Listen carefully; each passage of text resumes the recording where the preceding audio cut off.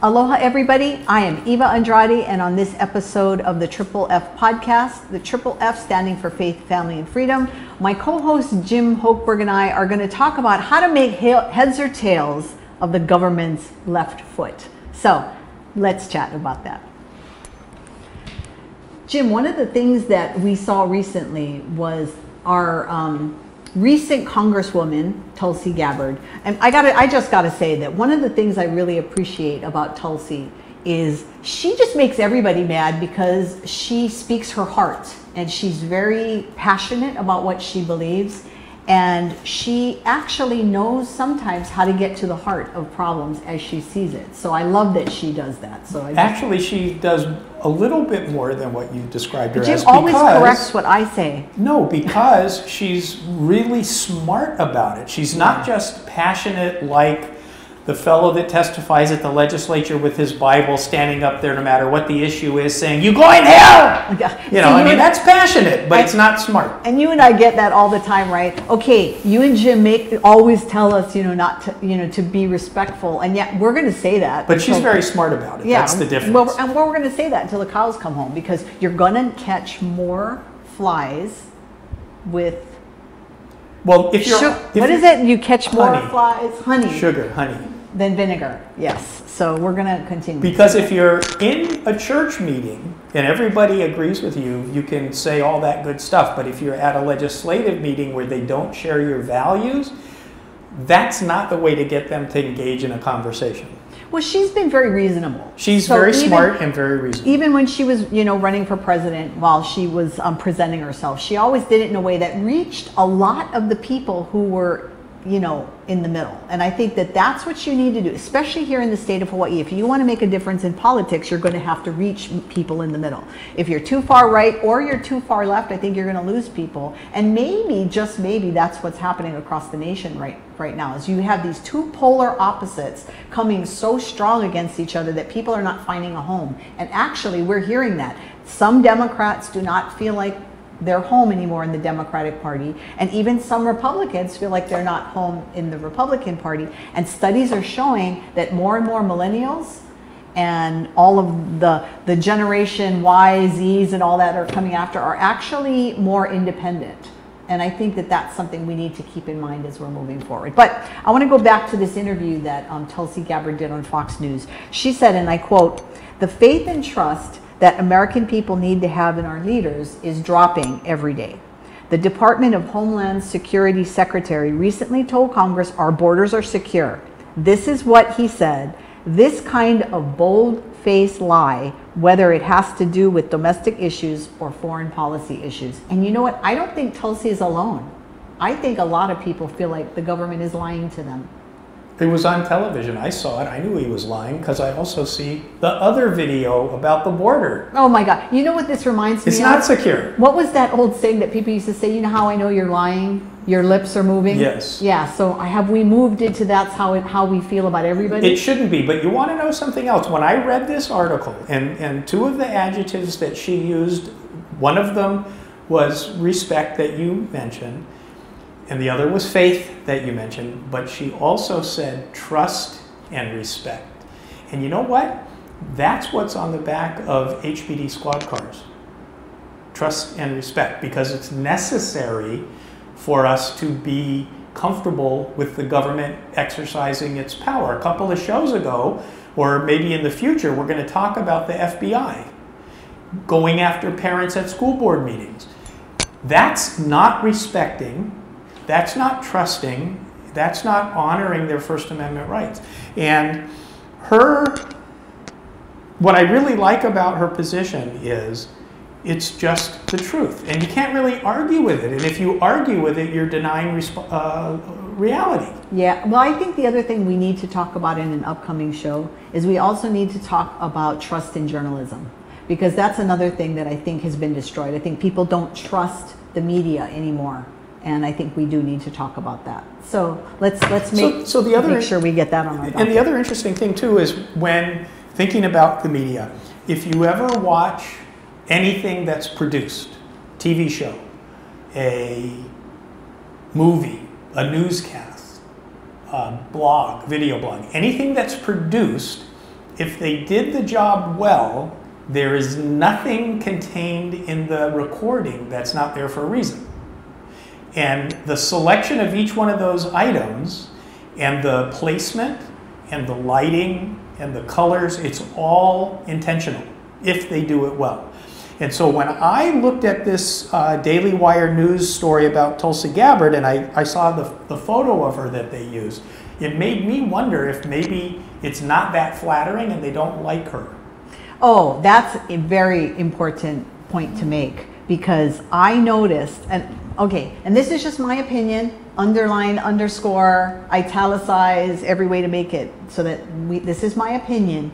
During the election between Donald Trump and Joe Biden, I noticed that the pictures that were in a lot of these newspapers were Trump with the crazy hair askew, his face kind of red. He was always angry. And Joe Biden always looked so presidential, right? He always looked all put together. He looked calm. And, you know, let's be honest that some people are going to vote that way. I remember being in the Capitol one time, and I remember that I was standing in the elevator with an elderly woman, and she had made mention of who she was going to vote for. So I said to her, I was interested, so why are you going to vote for this person? And she said, oh, because he's good looking.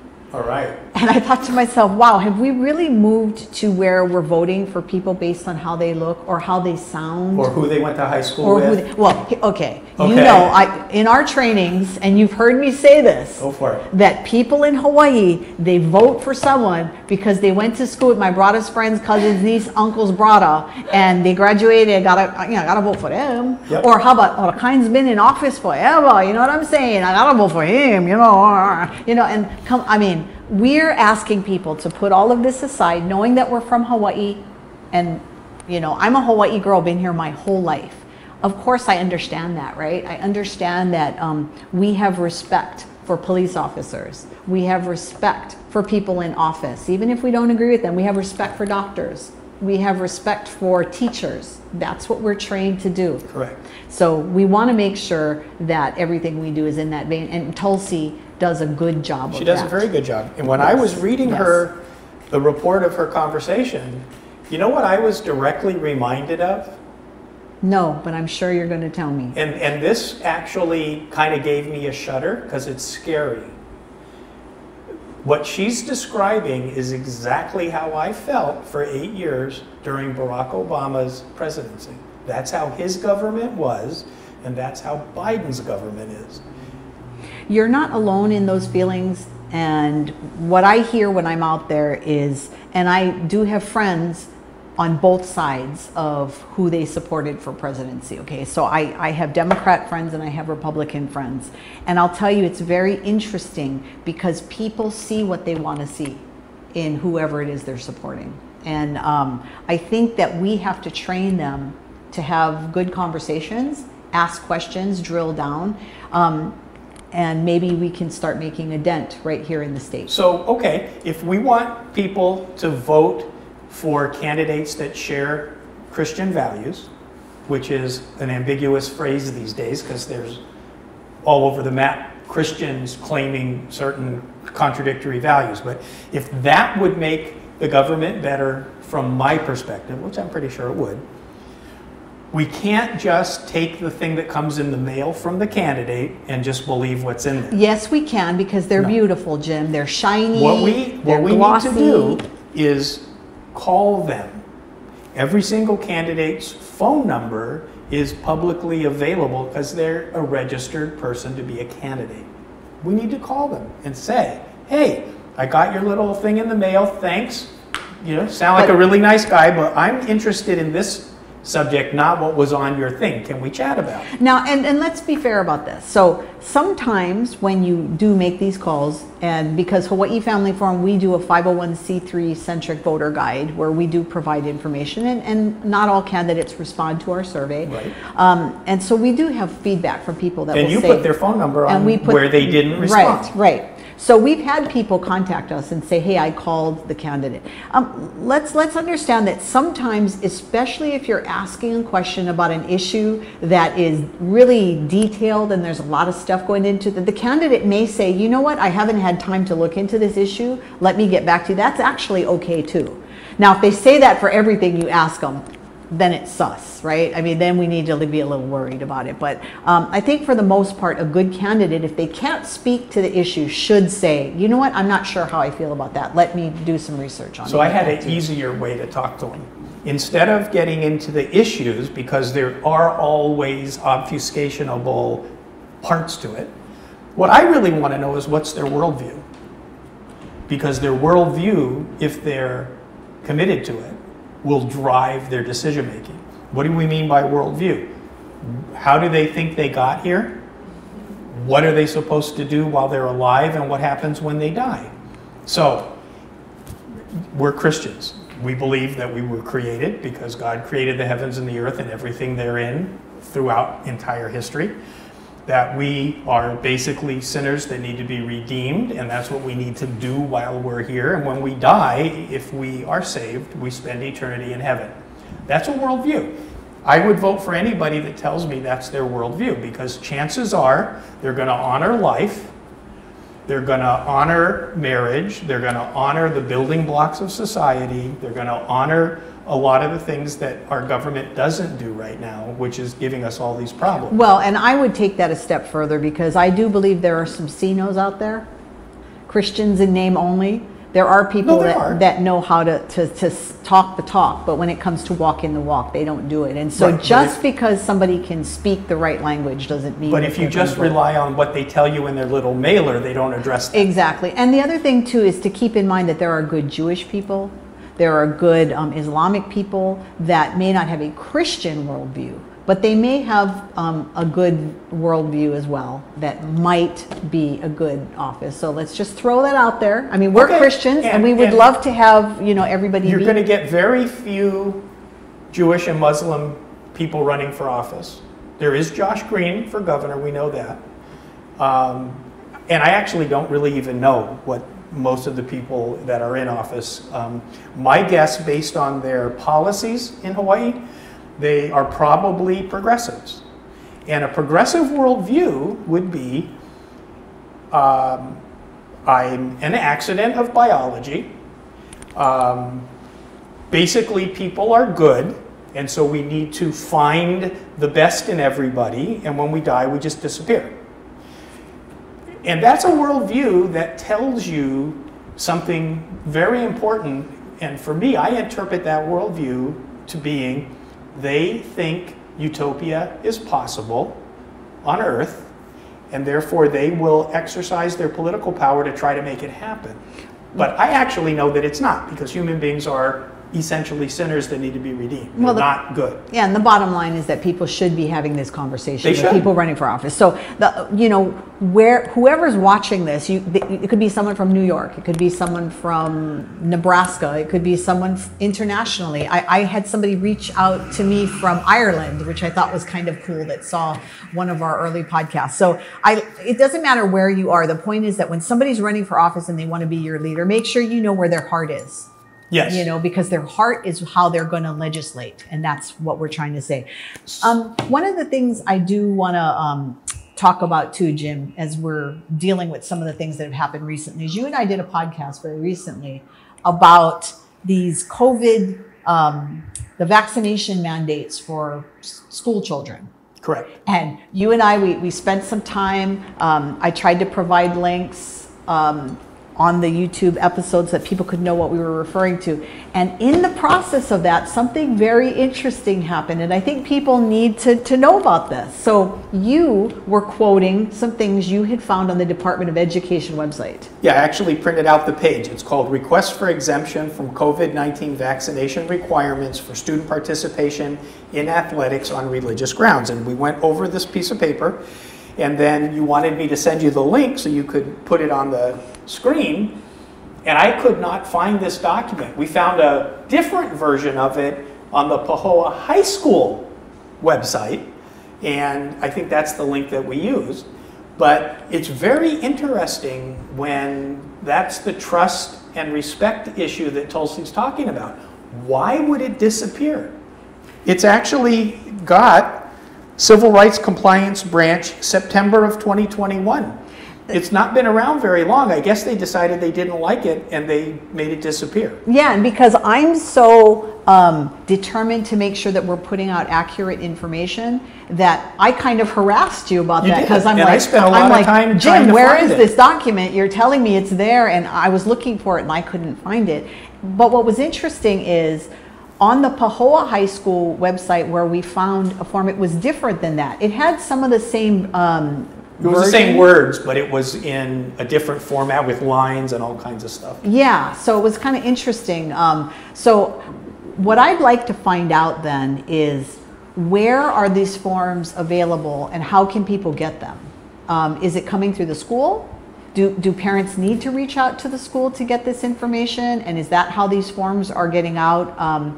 It seems to me that the form should be on the Department of Education website. There should be one There form should be that should one be the same. form that should be the same, because it seems odd to me that there would be two different forms out there, even though the verbiage, especially on what you were reading out, which was the criteria, that was the same. Yeah. But it looked like on the Pahoa High School website with the link, it was a little bit more detailed, some of the information that they had on there. So it's very interesting. But the point we're trying to make here is that sometimes links can suddenly disappear. Yeah. And which is bad. That For the is- government to do is very bad. well, yes, and let's talk about another interesting thing that we found out as we've been doing these podcasts. So another podcast we did was you were explaining to people how to file a complaint with the Hawaii Civil Rights Commission. On two different shows. On One one. having to do with discrimination at work, and one having to do with discrimination in a public accommodation like a restaurant. Yeah. They were totally different. So again, I went to the Hawaii Civil Rights website so that I could pull up this information you were talking about, and I found a memo from the Civil Rights Commission where they were saying that they cannot, it's not in their jurisdiction to make any, they don't get involved on the issue of vaccinations or not. And you were kind of upset about that. I have it right here. What they did is they published the answer to a question that they made up because they wanted to put this version of the information out there. And the question they asked is, can an employer mandate or require employees to get a COVID-19 vaccination? So I think they were getting some requests for punishment of employers that were not giving religious exemptions, I think, which is what we were suggesting people do. So to fight everybody at once, they came up with this. And basically what they're saying is the state fair employment law prohibits discrimination based on race, sex, including gender identity or expression, sexual orientation, age, religion, color, ancestry, disability, marital status, arrest and court record, reproductive health decisions, or domestic or sexual violence victim status. A vaccination requirement is a safety-based standard that does not on its face discriminate on any of these protected bases. So the Hawaii Civil Rights Commission does not have jurisdiction over these complaints. Now, interesting, the statute that creates the Civil Rights Commission, the first thing it says is they have to stamp out discrimination on these categories, which includes religion. The second thing says this obligation of theirs must be liberally construed to affect that purpose. What that means is they have to bend over backwards to protect people from the discrimination at work that's not permitted by the statute, including religion. And they're not doing that. What they're doing is punting. They're saying, we don't want to have to get in the middle of this question, so we're going to claim it's a safety issue, it's not a religious discrimination issue. And I say to everybody out there, file complaint after complaint after complaint. Have some fun. When they give you a letter saying that your complaint about employment discrimination based on religion because you were denied a religious exemption to the COVID vax requirement, tell them that file another complaint against the division, against the Civil Rights Commission, saying that they're now violating their own obligations under their statute. That could be fun. Now, and I hate to say we were prophetic, But did we not say in several of our podcasts that this was not going to be an easy process? You know, people thought by just getting one of those exemption forms off of the internet or from their pastor meant easy peasy breezy, right? And you and I, that's why we made the first podcast that we did. We had to explain to people that don't just pull an exemption form off the internet and think, you know, and use it, first of all, because you have to defend it. Correct. And if you haven't seen that, you need to watch that video. Absolutely. We've gotten so a lot of feedback. So we got one more thing before we run out of time. Yes. Because we saw the Civil Rights Commission try to punt on discrimination in the workplace when you're denied a religious exemption on the COVID requirement. So we've also encouraged people to file complaints if and to tell restaurants that they can't discriminate against you based on your religion, because that's also part of the Civil Rights Commission's jurisdiction. And so I'm expecting them to take this position that COVID is a safety, not a discrimination thing with respect to the restaurants. And it's a good thing you printed it up because it may disappear. Yes. So on March 14th, 2018, which isn't too long ago, the state of Hawaii Civil Rights Commission published a news release because they won an Intermediate Court of Appeals decision in one of my cases that I asked the state Supreme Court and the United States Supreme Court to review, and they both said no. So this was the final decision. Here's the headline. Intermediate Court of Appeals issues a decision affirming that businesses cannot discriminate based on religious beliefs. How about that? So when they tell you COVID's not a religious discrimination, you can go to their website, and unless they pull this down, there is we'll put a link up as long as it works.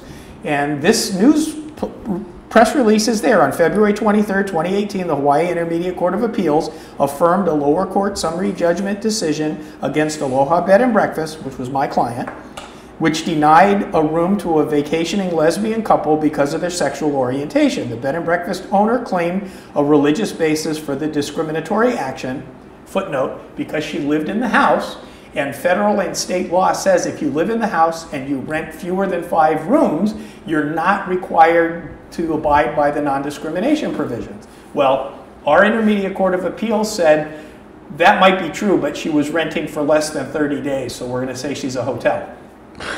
Which is dumb, because by law, hotels have to be open for business 24/7. They have to have a front desk. This was in her home. Anyway, so we do know that businesses, restaurants, theaters cannot discriminate based on religious beliefs. So we want to take this to the Civil Rights Commission when they tell us it's not in their jurisdiction and show them, oh yeah, you told us in 2018 that it was when you were tooting the horn of your win. Now, what's interesting, and before we start wrapping up, is you had a conversation with someone from the Civil Rights Commission, and how did that conversation go? Because you and I have been doing this for so long, I've been an attorney in Hawaii since 1984. That's 37 years? No. I think that's 37 years. Anyway, so I've run across people that have been doing stuff in Hawaii all this time. Bill Hosijo, who is the executive director of the Hawaii Civil Rights Commission, has been there for at least 10 years. I don't even remember who the person was in that position before him. Anyway, so we shop at the same Foodland Farms because we live in the same valley, and I see him from time to time, and I'm very polite, and we chat, and we're nice to each other, even though he thinks religious exemptions are not discrimination issues, they're safety issues, and I obviously think they're discrimination issues. So I asked him about how many complaints they were getting on the things that we had in our podcast, the employment discrimination on COVID and the public accommodation restaurant one. And he got kind of quiet and said, well, he knows there's been at least one because one came by his desk. Which is kind of an interesting way to answer the question. He didn't say there's only one, I saw it. At least. He says there's at least one, which means I think you guys are doing a good job. Keep it up. Okay, but what did he say? Because he didn't know about the memo. He said that they were going to do what's called an advisory opinion on the issue. so that they didn't have to do the cases. And I'm guessing that this question answer little memo thing is their version of what he was telling me they were going to do, which in my opinion holds no water at all. And if you get that answer, don't accept it. Well, we need to wrap up as we always do. We run out of time. But I know that some people may be watching right now going, wait a second, they're not doing a Zoom meeting. No. We're not doing a Zoom. No, we're not. We graduated. We graduated. We are in a new place. For those of you watching are like, wait, what? Yes, we are in Mapunapuna right now, obviously in the state of Hawaii. Yes, in a place called The Space. And we've got a great team behind the camera right now from Called Presentations, they decided to take us out of our Zoom cubby holes. And so we appreciate them for stepping up and bringing us to the next level. So shout out to the guys and gal behind the camera that's making this happen. We appreciate that. So make sure if you're in Mapunapuna, you give a shout out to the guys. Right next to L&L, easy for fun. So go to L&L for dinner or lunch or whatever and stop by and say hi to the guys. But in the meantime, you want to stick around for the upcoming episodes because we're going to be talking about the FBI and spying on parents. And Jim and I are going to take a little stab at journalism. So make sure you stay connected to us. So like this video, share it with your friends. Make sure you subscribe to the Hawaii Family Forum YouTube channel. And make sure you hit that notification button so you know when a new episode is uploaded. And as Jim always says, comment, comment, comment. Because if there's something you're interested in, put it in the comment. We might look into it and do a show. You never know. To learn more about Hawaii Family Forum, go to hawaiifamilyforum.org, and we will see you next time. Mahalo, everybody. Aloha.